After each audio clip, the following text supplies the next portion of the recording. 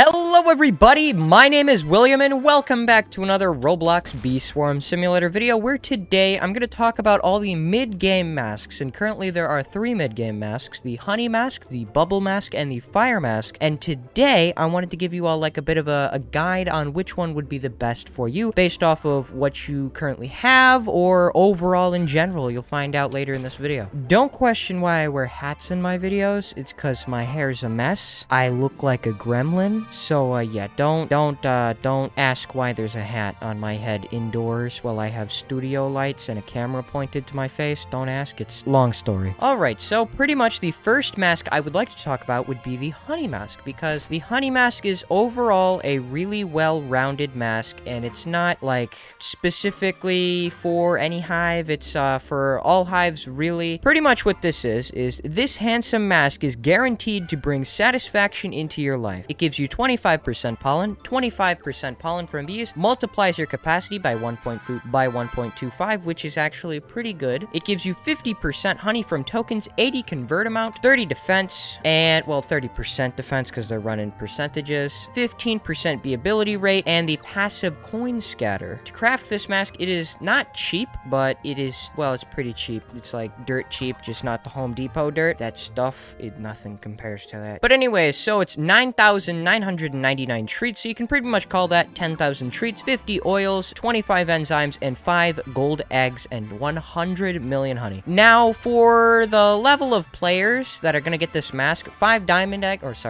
gold eggs is going to take you a long time. And I mean a very long time. Because, like, 5 gold eggs, that is super expensive for that's 250 tickets for a mid-game player, which is pretty expensive because you should be buying, like, event bees and saving tickets for other stuff more useful than the honey mask or gold eggs. So I suggest you just save your gold eggs whenever you get one until you get this honey mask. So the honey mask overall, I'd say, is the most well-rounded, right? So next up we have the fire mask. So the fire mask says ignite your mind to enhance your red bees, which, so this mask is more so around red bees instead of like just overall in general bees. So it multiplies your red pollen by 1.5, gives you 15% instant red conversion. It multiplies your capacity by 1.25 and grants you 50% instant flame conversion, which will be very helpful if in mid-game you happen to have a lot of demon bees, or maybe you have a few spicy bees, because in mid-game you're at least going to have like 1 to 3 mythic bees, obviously, but you're not about to have like 15 like spicy bees like a normal red hive, you know? It also gives you 2 red bee attack,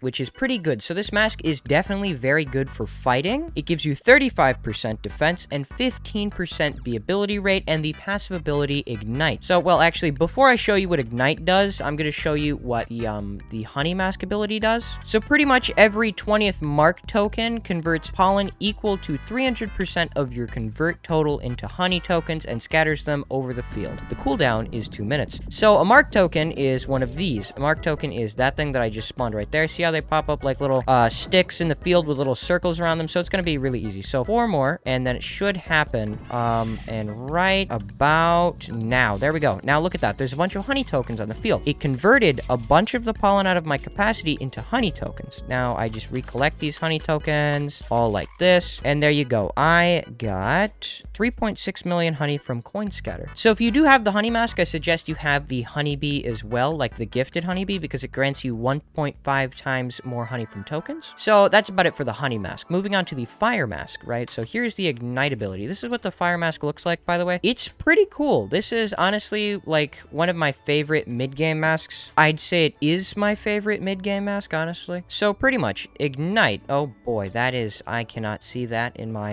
I'll just look it up on the wiki. Here we go. So the passive ability ignites activates every 15th red ability token collected. When activated, it creates 5 flames in an X shape where the 15th red token is collected, lasting for 5 seconds. The fire collects 6 red pollen, 3 white pollen, 1 blue pollen, and from the 9 surrounding flowers each sec. The amount of pollen increased by 2% per red bee and 4% per gifted red bee the player has. Additionally, the fire deals 15 damage to nearby enemies per second, ignoring defense and critical damage. While standing next to the flame, the player will be granted flame heat. Ignite is granted by equipping the fire mask. So pretty much, it's not really an X shape. It's more of a plus shape, and it's only like 5 flames.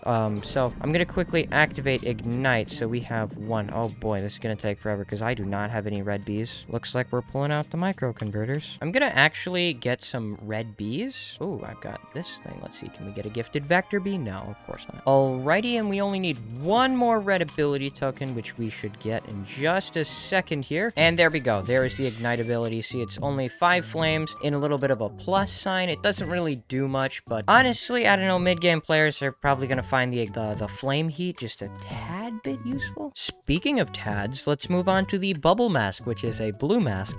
Get the joke there? I said tads, and most people call tadpole bees tads. Here we have the bubble mask. The bubble mask costs 500 blueberries, 50 blue extract, 25 oils, 15 glitters, 100 million honey, and it harnesses the power of the sea to enhance your blue pollen gathering. I nearly said blue bubble gathering. So it multiplies your blue pollen by 1.5, gives you 15% instant blue conversion, multiplies your capacity by 1.5, and multiplies your bubble pollen by 2, which is actually incredibly helpful if you do have a lot of bubble bees or a few tadpole bees. Gives you 30% defense, 15% bee ability rate, and the passive ability is in fact called bubble bombs. I don't know why I said is in fact, because you guys probably knew that by reading it, because you guys have eyeballs. I don't, so pretty much this ability is activated. Every 7th bomb token spawns 3 bubbles on the field that last for 8 seconds. If any player touches them, they pop, collecting 3 red pollen, 5 white pollen, 10 blue pollen, and in parentheses it states plus 15% per gifted blue type, so per gifted blue bee type. It collects the pollen from 29 nearby flowers and causes them to fully replenish. So that's pretty handy, honestly. Fully replenishing, that's what normal bubbles in Bee Swarm does, so if you just have, you know, the regular bubbles, it works too. Alright, here we go. And let's get 1 more bomb token, and it should activate. So 1 bomb token. Where, oh, where is this 1 bomb token? It's just non-existent. There we go. 1 bomb token, look at that. A bunch of bubbles just appeared on the field. It's supposed to be 3 bubbles, but I have tadpole bees, so they spawn bubbles on their own. But collecting bubbles, it gives you a bunch of pollen and replenishes the flowers fully. So this can be useful in cases where your sprinklers do not fully replenish the field, because I know in mid-game the sprinklers are terrible, and you normally would ask like an end-game player to drop you a Supreme Saturator. Most of the time they don't, because I've learned that from experience. So, in the end, which mask is the best in general, and which mask is the best for you? So, personally, I'd say the best mask in general would be the honey mask. So, I'd say get the honey mask first, right? Why I say this is because notice it does not have a specific color pollen. It doesn't multiply white pollen, red pollen, or blue pollen. It multiplies pollen itself. And the stats overall, I'd say, are much better than all the other stats, like on the other mid-game masks. See these stats? These are much better than the bubble mask, the fire mask. They're much better. So personally, I think this is the most well-rounded and best in general. However, if you are doing a stick bug challenge or an ant challenge, it is very handy to have the fire mask. So I suggest you use the fire mask if you are using it to fight things. Like if you're in a boss fight or something like that, you can use the fire mask to get that +2 red bee attack, which is very handy. Or maybe if you're doing a red field boost, you might want to wear this fire mask because it will help out a ton with the red pollen multiplier. So if you are doing a red field boost, I suggest you put on the fire mask. Now, the bubble mask. This one's a bit of a confusing one. I'd say this is the least useful mask out of the 3. Personally, I'd say get the honey mask, then the fire mask, and then the bubble mask if you don't already own an endgame mask, because by then you might actually own an endgame mask, which would be pretty cool. Now, only use the bubble mask if you're doing a blue field boost, but other than that, that's all. That's all. It's really useless compared to the other 2 masks. So honestly, I'm sorry, bubble mask. It is by far just it is beautiful, right? So it's like it's amazing looking, right? It's adorable, but it's useless. So yeah, that's about it for today's video, guys. Don't forget to leave a like and subscribe. And if you have any opinions over these 3 masks, please leave them in the comments below. I almost slurred over that sentence. My bad. I'm very tired. But yeah, so I hope you all found this very helpful, and I'll see you all in the next Roblox Bee Swarm Simulator video or any other video that I publish. Goodbye!